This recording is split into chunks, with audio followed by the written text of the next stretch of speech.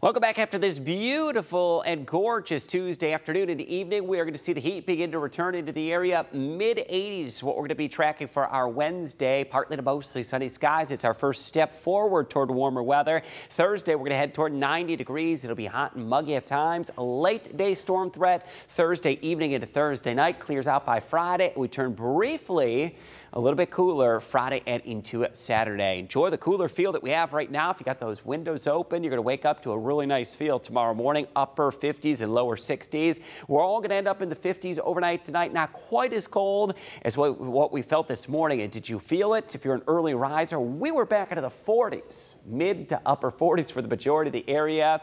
Very chilly and cool for the month of June, and mornings like this are going to be something of the past as the heat is going to be headed into our area. So where is it right now? Parts of the desert southwest, the Four Corners area. That's where they've got the big heat. They've got excessive heat warnings in effect. And what's going to happen over the next couple of days? The big ridge in the jet stream, that heat dome is going to shift to the east. And by the time we get toward the end of the weekend, and I'm talking Father's Day, that heat dome is going to set up and expand over the eastern seaboard. And once it arrives here, I'll tell you what, it is not going to be going anywhere anytime soon. Hazy, hot, and humid weather going to fill up much of our 10-day forecast. We're highly confident this is going to be a widespread area of above average temperatures. It will be likely as we go through the next 7 to 14 days. So what will be the impacts when this is going to arrive? We're going to flip that switch right as we go into mid-June and beyond. The impact is going to be for 90s for multiple days. We may be talking day after day after day. And what you need to know at this point, just be prepared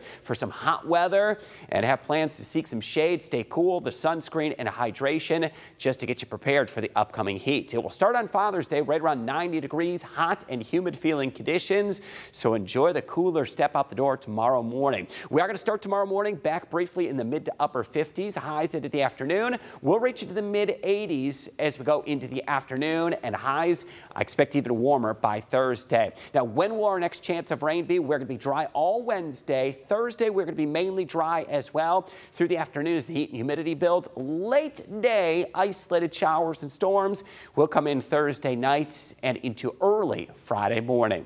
What to expect for tonight? Partly cloudy skies, slight chill into the air.